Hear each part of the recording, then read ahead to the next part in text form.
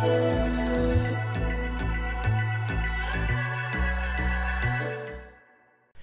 and welcome to InPower TV. My name is Josefine Campbell, but InPower TV is about you. This is a channel for you who like to empower yourself and your business so you can strengthen your leadership and get more success and happiness.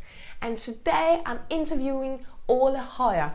Ole is a resilience expert and he's the owner of a company called One Change. Ole, thank you very much for coming. I know that Ole has been working with executives in Europe and US for 8 years, and for the last 4 years Ole has been collecting data on thousands of the executives that Ole has been working with, because a part of their method is that they have a device that measures the heart variability rhythm, which Ole is going to explain a little bit about. And that's part of the program for the executives and the talents to increase their resilience. But it's also providing us some interesting data about what are the 3 most occurring challenges for high performers in corporations concerning their resilience, well-being, and effectiveness. So, Ole, what is that secret? What is that device? What is it that you do? Yeah, we have this fantastic device called the Bodyguard. It's a very important part of our programs. We love to get data on people. People love to get data on themselves. And what we see from those data is quite remarkable. So how does the Bodyguard work? Yeah, I can show you. I have one here. Yeah. So it's quite simple. You put the sensor here that actually measures your heart rate and your heart rate variability. And then you put the little box that actually, saves your data. So it's quite simple to actually wear. You have to put 2 electrodes that are stick to your body, and then you click the Bodyguard on, and then you wear it for 3 days, 3 nights, up to 6 days, 6 nights. And there, minute by minute, we can measure your nervous system and how you're activating yourself in different situations. We measure, as you mentioned, heart rate variability, which is the variation and the space between each heartbeat.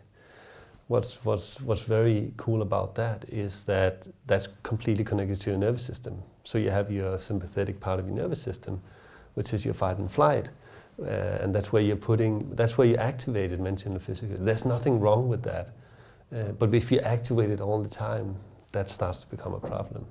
Then you have the parasympathetic part of your nervous system, which is your rest and digest, and that's your ability to completely recover.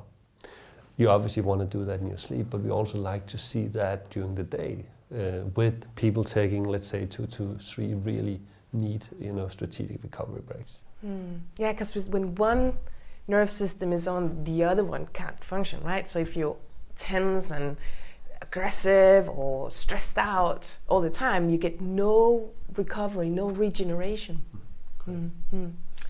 So what is it that the data show? What are the 3 most occurring challenges that good leaders question. are facing? Yeah, good question. I mean, obviously, first of all, people don't sleep enough. So we see that most of the executives we have through our program have an average of 6.5 hours of sleep.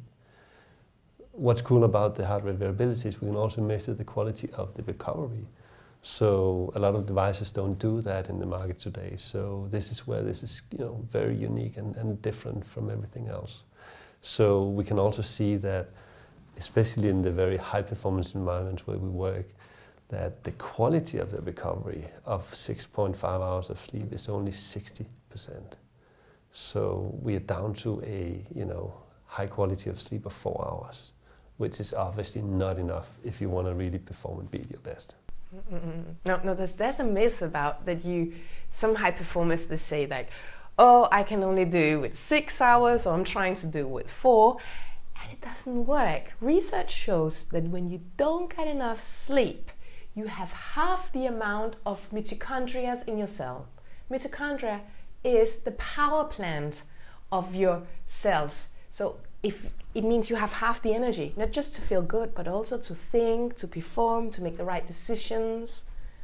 So I imagine that you must meet this myth about I can do with 6 hours a lot. We do, and I think we explain them one simple thing, which is circadian rhythm. So the circadian rhythm is just science that shows how we're operating over a 24 hours period.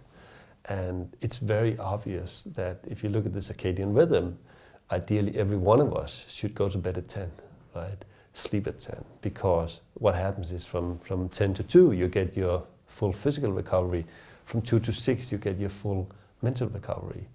And that's not something you can change. You can't just push it and say, I'm going to go to bed at 12 and then I'm going to sleep 2 more hours.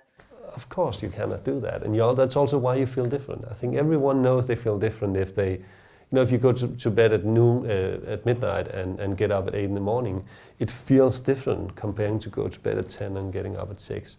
So it's those quite simple things we explain them. And when they start to shift and change that, you see a much better performing, executive, not only at work, but also at home, which is equally important. And what is the next thing that the data shows? So we see also that people in general don't take breaks enough during the day. So ideally, the way we should live our lives, if you look at science, is 90-20. So when I say 90-20, it's that you go all in for 90 minutes. You're the very best. Whether it's executing an important task, whether it's the very important meeting of the day, doesn't matter so much, but that you have those 90 minutes where you go all in, and then ideally you completely shut off for 20 minutes, and then you go all in for 90 minutes again. When we explain that, obviously in a very high-paced environment where people work between 60 to 80 hours a week, it's difficult for them to digest. So, but again, talking about one change in our company, we then at least, inspire them to take 1 to 2 really good recovery breaks during the day. For 2 reasons. For one, the first most important one is that all studies shows if you do the 90-20 or close to, you perform up to 15% better. So purely from a performance point of view, you should do it. The second thing is, if you are a high performer and you have small kids in your family, at home, you should do it to save up points so you really can be there when you come home. That's a very good reason. What is the third thing? What is the third trend in management challenges concerning their resilience, high performance, well-being? So we also see obviously that people in general just do too much. Mm-hmm. They're switched on all the time. And one of the most challenging things is obviously constant access to device. Most of us have a closer relationship to our phone than we have to our loved ones, and that's becoming a huge problem. Both in terms of being present when it's really important. So we also always talk to executives about what are the 3 touch points during the day where you really have to be on and be there. So, and in those situations, how can you strategically prepare yourself for that?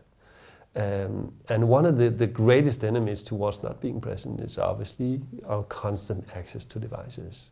So building strategies where you take off your device for a period of time, both when you come home, but also that during your work, that you don't constantly check your device, is probably the third most important thing. And do people embrace it? Like, how do they do it? I think there's so much science out there today that just really shows that if you shift things around, it can have a massive effect on you. So, as I said, people love to get data on themselves. So when we can show them report with their own data, and we can see, I had a gentleman who was quite furious because he was reading every night when he went to bed. But the data showed that the first 1.5 hours of sleep, he was completely in red. He was activated as if he was active as he was working. And he could not understand that. And I said to him, I'm 95% sure that you're reading from an iPad, is that correct? And he said, yeah, I am. So So the radiance from the iPad, all the colors and everything. And the light that goes into your yes, eyes. really stimulate your nervous system, Yeah, which means that. And your hormones. Yeah. So again, if you change that out with a paper book, you will see that you can literally fall to sleep with your book, and you will sleep like a baby, and you will have, you will have green from the first minute. But watching TV, having access to devices very close to bedtime, is not a good idea. That's very tangible, and I hope it's inspiring for some of you out there. Please give us a thumbs up and a thumbs down if you like this. We'd love to hear what your thoughts and inputs are on it. Do you have any good tricks on how to increase your resilience and high performance? We'd love to hear from you. So please write us a comment, give us a thumbs up and thumbs down, and thank you for watching today.